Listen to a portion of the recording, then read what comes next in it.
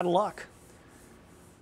I want to go back to the Epstein case here for a quick second. I want to welcome into the show Deborah Blum. She is a trial-winning attorney, a great litigator, and somebody who I want to welcome to the program. Deborah, thank you so much for making time for us today. Looking at this Epstein case as it's playing out there in the Southern District of New York, your reaction to seeing this thing resurrected and now this prosecution taking place, what do you make of the current state of this case?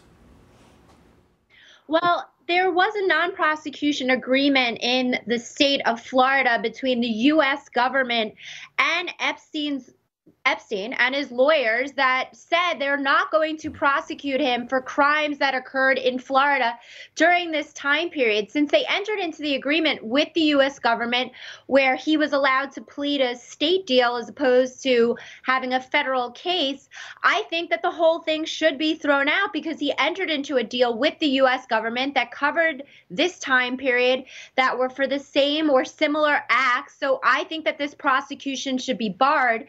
Right now, in his indictment, he is charged with sex acts that occurred in the state of Florida. That absolutely should be thrown out, and that absolutely should not be allowed because that has already been dealt with. And these alleged acts occurred between 2002 and 2005. That's really remote in time. Let me get your reaction to this as a litigator, as somebody who represents clients in courts.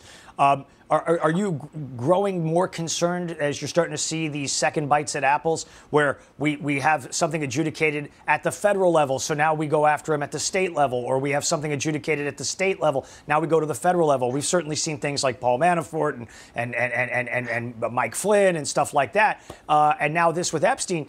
That's got to kind of make you go a little bananas as a litigator because now you don't know where the arrows are going to come from next when it comes to your client. I absolutely agree with you. You know, what Epstein is accused of is heinous. No one is saying good for you. This is a good job if this is true.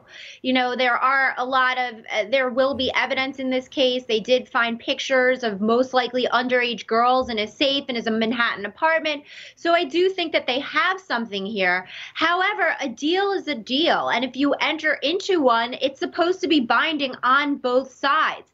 And right now in the Me Too era, I think that the government, the state prosecutors' offices are ignoring a lot of glaring evidence. For example, in the Weinstein matter, I don't know that they should have prosecuted on this exact matter that they're going forward on. He had a full relationship with the woman that is the complainant in the matter that fully mitigates the alleged sexual acts. In this instance, there was a deal, and now the government seems to be going against that deal. You know, it's the government of the United States. So he made a deal, and that should stop this prosecution. Look, it's not lost on me. You look simply at what happened with this Kevin Spacey case up in Cape Cod, and you see the allegations against him. It blew up an entire entertainment franchise, and it basically sidelined his entire career. Suddenly, the complaining witness asserts the fifth at trial. I mean, sometimes people are innocent, and they're just getting blown up because they're famous. Right. And then, you know, unfortunately, there are collateral consequences to that. We saw that with Louis C.K., Aziz Ansari. Their shows were canceled. And beyond them, there are the makeup people. There's the film crew. There's a whole team of people that lose out on their jobs based on accusations. You know, I do think that there are issues we have in this country. There are problems that women face. Women do have terrible sex crimes committed against them. But sometimes when it's a famous person, people are willing to make things up. I'm not saying that that's the case with Epstein. The issue with Epstein is the fact that these were adjudicated. And also, they're so distant in time at this point that I don't see how the government is going to be able to prove their case. You know, there are going to be uncertainties caused by the distance in time. Yeah, no doubt Cyrus Vance has some tough questions he's going to have to answer as well. We'll see if anybody has the courage to go up to him and ask him those very difficult questions. Deborah Blum, we appreciate you so much, and I look forward to visiting with you again on this story and on a number of others as well. Thank you so much for your time today. Thank you. All the best. That's Deborah Blum checking in, giving you your thoughts on this. Look, one of the most sacred values we have typically had in our judicial system is this idea of double jeopardy, right? You stand trial, you're acquitted, now all of a sudden, boom, we're going to charge you over here instead. That's a new era here in America, folks. Epstein's a scoundrel and a sex offender, admittedly. Look, where do we go from here? We'll talk about it. Brett Winterble Show, Newsmax TV, back after this.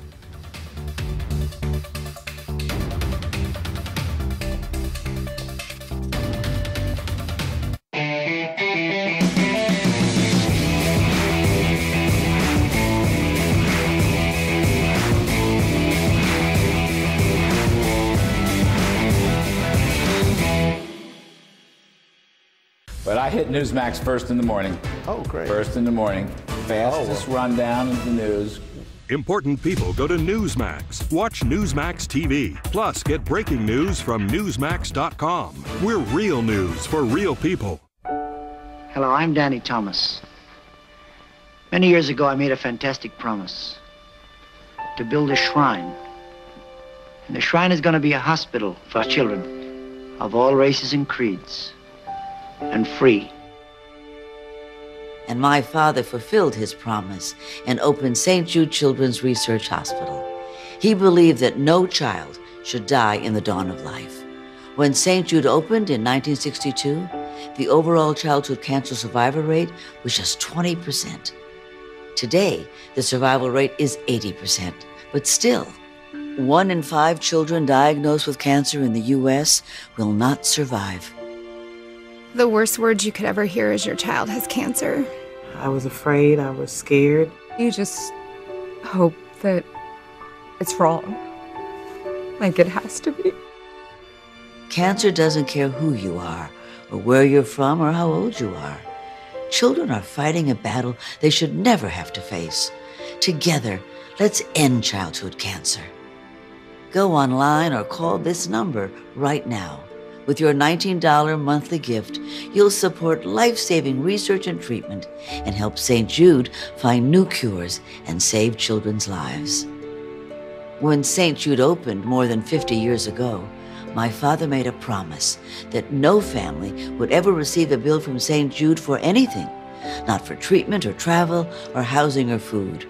We believe all the family should worry about is helping their child live.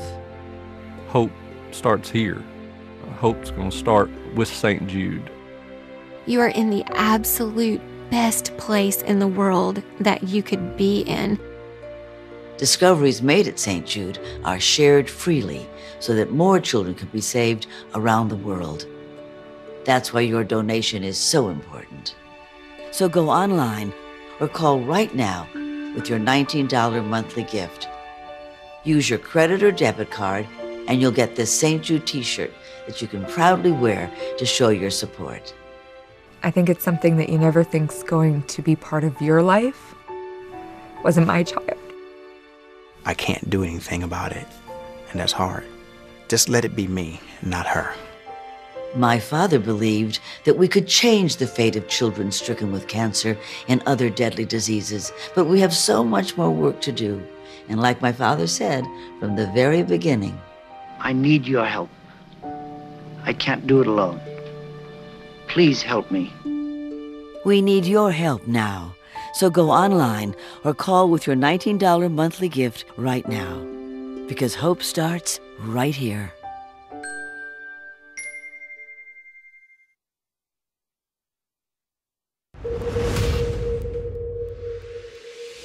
The UK ambassador to the US, Sir Kim Derrick, is resigning. Derrick said